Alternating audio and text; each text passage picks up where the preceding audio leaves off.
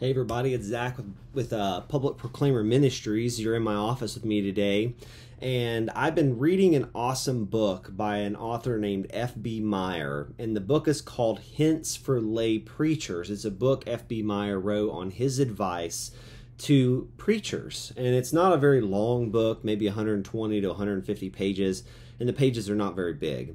But in this book, it's had me thinking about preaching, and so I wanted to do a video on my personal method typically for how I would develop and write out a sermon if I was going to be preaching in a church or whenever God leads me to prepare a sermon.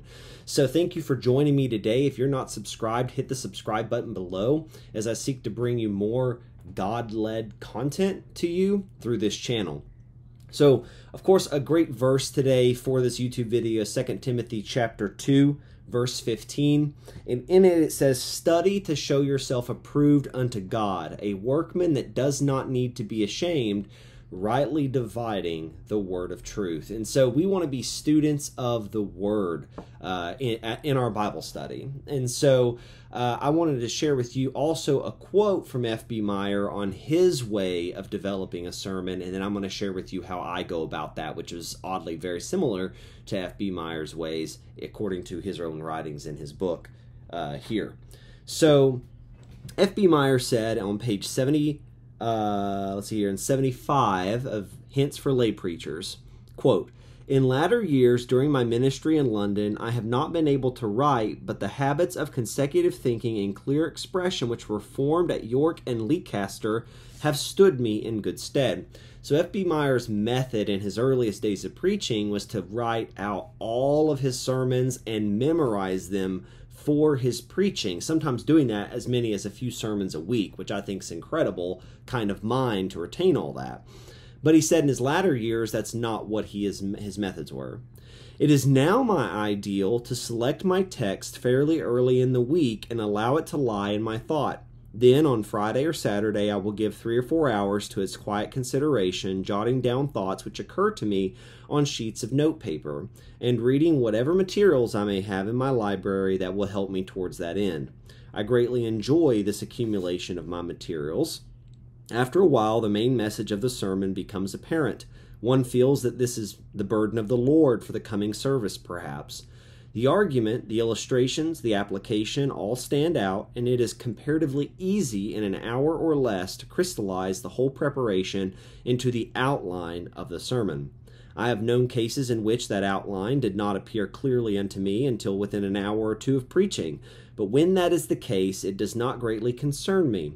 One comes to trust a species of automatic process by which the mind will ultimately evolve the message and its ordering. Often during those hours of preparation, whilst engaged with the accumulation of material or in its orderly arrangement, the heart is lifted up for the enlightenment of God's Spirit, on which one may surely count, if one has no object other than to be the message bearer of the Lord of hosts." And so that's F.B. Meyer's sharing how he developed a sermon. And from F.B. Meyer's notes in his book on Hints to Lay Preachers, I wanted to share kind of how I go about developing a sermon, which is very similar to F.B. Meyer's. So number one, in developing a sermon from my point of view and practice, is to select a text fairly early in the week. And this is usually organic. Usually in selecting a text is where you may have been studying at the time. God's providentially had you in a certain place in Scripture, which then applies to where the church is at the time that you're going to be preaching in, or to the lives of the congregation or people in front of you. So a lot of times we think we're selecting the text and God has been preparing you to select a certain text as timing and His guidance and everybody's lives together have cascaded into this moment when you're going to be preaching to them, that text becomes apparent and clear. And in selecting a text fairly early in the week, you need to be open to any and all texts of Scripture as to God's guiding you to that for that opportunity to preach. I know a lot of people, it seems like nowadays, really try to shy away from harder texts, like when Jesus rebuked the Pharisees, or when the Bible talks about hell, or like Jesus's rebuke in Mark 9:43 to 47 when he talks about plucking out the eye or cutting off the hand if it causes you to sin.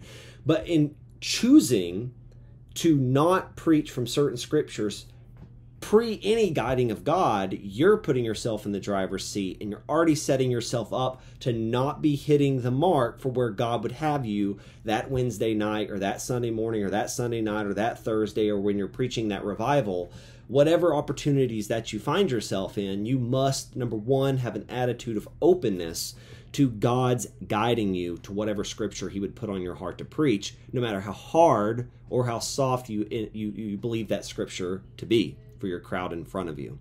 So number one in developing a sermon is to select the text fairly early in the week. And this, again, is organic. It may happen even up to the hour or the minute before you go to preach, but God will guide you. And in standard practice, apart from God doing anything unique in you, is to select a text fairly early in the week, number one. Number two, muse over the text. So some people's practice in their nervousness to preach, or in their agitation to get behind the pulpit, they are very anxious, and they are obsessive and compulsive in writing down every thought they can possibly think of. They're anxiety-ridden as they prepare for their Sunday morning sermon or Sunday night or Wednesday night. And there's nothing wrong with being serious about the task at hand. For every idle word we speak, the scripture says, will be brought to judgment for. So we want to be serious about our opportunities to preach God's word and herald it correctly, but muse over it. Once you've got an idea of where God is leading you, let your soul and your mind dwell there for a while. Apply it in your own self. Let the scripture soak in you before you worry about how to dissect it and present it to someone else. So number one, select a text, typically fairly early in the week. Number two is to muse over the text. Typically, that may look like keeping a pen and pad close by, so when God brings certain thoughts to your mind, or when certain notes pop out or stand out to you mentally, you are prepared to note them on a pad. You'll tell yourself now, I'll remember that and write it down when I get home from work or when I get home from running errands, and you will not. So please keep the pen and pad handy. That may also look like taking out your cell phone and jotting down whatever notes that are coming to your mind in your notes tab on your iPhone or whatever type of phone you have, to jot down notes on your cell phone. I know that in a most recent sermon opportunity that I had to preach, that I had a note tab with my sermon's title and all of the various points that were coming to my mind, etc., on that note tab. So my sermon outline sort of took organic shape throughout the week as I mused over the text. So number one, select a text. Number two, muse over that and keep some notepad or cell phone or something handy so you can jot down notes as your mind thinks of them. Number three, on Wednesday or Thursday, typically I begin putting my ideas on paper. So if I'm preaching on Sunday morning or Sunday night or whatever, if it's on a Wednesday night, several days beforehand, I start getting those notes on either my cell phone or a pen, pad, and paper like this. I start getting them into physical structure to some extent. Nothing too obsessively, compulsively serious, but I'm getting it structured. Number four, typically reading other materials pertinent to the text. So maybe that may look like a scripture outline or some exegetical work on the text that you're reading, maybe from a preacher that you have well respected, like Wesley's notes or Jonathan Edwards' notes, or so many other ministers from the past, people that you may gain or glean from. Doesn't mean you agree with them on everything, but you're gleaning from them their ideas and how they thought about it as a way of helping you in your own. Now, F.B. Meyer is very serious about not plagiarizing in your sermons. If you do read quote for quote something from a minister, begin quote and end quote it, so that people know when your thoughts are going and when someone else's thoughts are going. And a good point he made is the Bible says, "Thou shalt not steal." And so it's theft to plagiarize and present it as if it were your own original thought. So ideally, F.B. Meyer says when you're reading other scriptures or other Bible books that are helping you present and prepare your sermon, you are taking what some other minister has said, redigest it in a way that you would say and present it, in the way you can share that thought with somebody else. That way that it's really you who is constantly being the message bearer and not you getting rid of yourself in the light of somebody else from the past. Reading other materials. This may also look like looking at a Strong's Concordance to break down the original languages. I do that very often in my personal Bible study and in preparing a sermon. I often use a Strong's Concordance, as the Bible was not written in King James English. The King James Bible was not the first Bible ever written. And I read from a King James Bible, I preach from a King James Bible, but I understand that it is not the original. The prophets and the apostles did not speak King James English. They spoke Hebrew and Greek. And there is a reason you should be a student and open to the idea of learning what the original words may have meant, because a lot of times their language was far more robust than ours. We say we love pizza, we love cars, we love our home, we love our wife, we love all these things. We only have love to really express that, but they have phileo and agape and eros and all kinds of ways that their Greek words, which we translate as love in the scriptures through translation purposes, but in the original language you would not know that if you were not going to be a student by picking up a concordance or going to a website I love to use, blueletterbible.org. And in blueletterbible.org, I often hit the Strong's button, and that helps me to go back to the original languages very quickly and study in that manner. So I'll just pull that up really quick. This is kind of what the beginning interface of blueletterbible.org looks like. And when you search a scripture like 2 Timothy 2:15, I search that scripture. And at the top of the page, you'll see several sections. You can actually hit a button up there called Strong's. I hit the Strong's button, and now every word in that scriptures has the Strong's Concordance Greek number next to it. So if you want to research what a certain word meant in the original language, you can click on the number next to the word, and then you can learn about that word from the original language, and it's going to help you develop your thoughts. So that's a lot of where I spend my time outside of the Bible, is in a Strong's Concordance or reading other preachers' thoughts about certain texts of Scripture.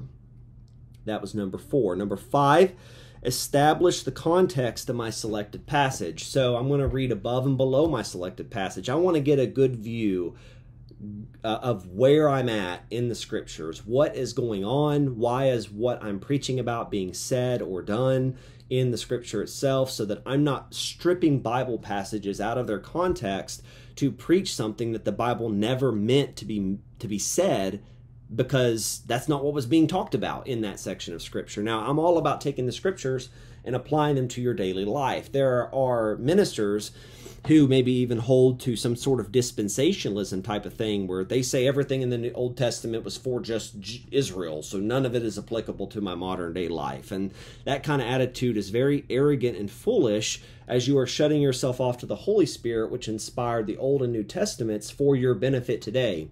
As God is the God who was and is, so God is now, and the God that inspired the Old Testament at the time that it was inspired and written and jotted down is the same God of the New Testament, and he can take his whole counsel of Scripture to mold and shape your life. In fact, Jesus said, "Look into the Scriptures, for they are they which testify of me," when people challenged who he was. And that was encouraging people under his time to go to the Old Testament Scriptures, which we call Old Testament today, to see if the things he was saying were so.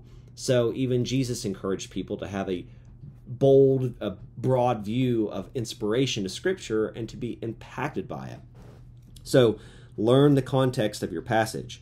Number 6, determine the main point of my message. So by this time, as you've selected a passage a couple days ago, or God's putting it on your heart, as you are reading other texts and things of that, and you're musing on it, you're jotting down notes on your pen pad or on your cell phone or whatever for preparation purposes, and as you're getting your outline kind of in your head taking shape, you're going to understand what the main point of your message is. And the main point should be very obvious to your crowd.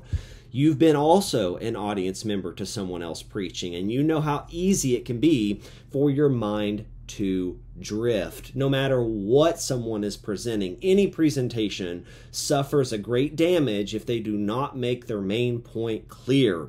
If it just feels like a bunch of jumbled up statements and none of it really has a main thrust or a reason how it all fits back together in the end of your sermon, people feel sort of left in the air and unclear as to what to do, or as if there's no action they can put behind it. So it was just a nice thing to sit and listen to for 45 minutes or an hour. So we're not in the entertainment business. We want people to be actionable with what we say. And so that needs to be understood in your audience from your main point.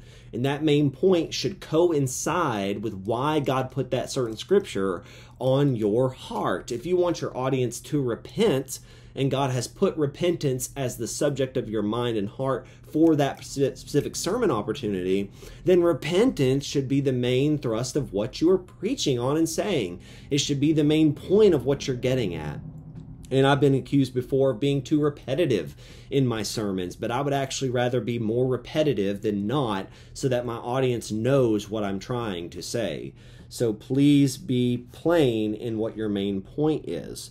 Number 7, finalize my thoughts on paper. Sometimes I use 3 to 5 headings, each of which work toward establishing the main point of my message. Sometimes I have one, sometimes I may not have a main 3 to 5 heading points. And I know some people that are almost spiritually religious to the idea of, if I preach a sermon, I'm going to have 3 main points. And if my main message starts with the letter D, then all 3 of my main points start with the letter D. And there's like an odd religious conviction that that's most effective. And if that works for you, who am I to object to that? I'm not trying to, but I'm saying that be committed to what God puts on your heart, whether that's 3 points, 1 point, 10 points, 30 points. It doesn't matter the amount of points. Just know that the more points you build up, the more you're taking your audience through a journey. And as you're taking your audience through multiple points in this journey, the further you kind of get from the main point if you're not consistently holding them there in each of the subpoints and headings that you have. And ultimately, at the end of your sermon creation, you are bringing them from the end of that back to the beginning of what your main point was, sort of making a complete circle in the sermon experience for your audience. That way that they feel that they've started a journey, went through a journey, arrived at the end point, and you leave them with something to walk away with that can then give them some action. So establish your points and be flexible to the leading of the Holy Spirit would be my final point to give you, is to be flexible. I have had some times when I thought, man, I put a sermon together really well or prepped something, and then in the very end of preparing that, within 30 minutes of me getting up to preach, or within 10, 15, 20 minutes, whatever, I feel like God has really put on my heart that he's changing it. And that's not because I feel like I am smarter and I'm figuring things out. It makes me feel really dumb, like I'm about to get up and say something that I know nothing about. But God establishes the words in your mouth if you are a preacher in that moment in time, obedient to his Spirit, called of God and prepared. He will give you what it is that you are to say. And that is the superiority of Christianity, is that our God is not dead. He is alive and is active in our lives as preachers and as Christians, and he will give you what you need when you ask of him. So God will sometimes change things on you depending on the air of the room or of the audience in the open air. And you need to be willing to be changed or on the fly when it comes to that. If God changes your sermon suddenly and what you had prepared and thought you did a good job on is suddenly irrelevant, tuck it in your pocket. God gave you that for a reason, and he will have you use it when the time is right. So don't become discouraged. Be teachable and leadable by the Holy Spirit. Final point of this message or this video, what about open air preaching? Do I prepare a sermon when I go to preach in the open air? And the answer is a flat no.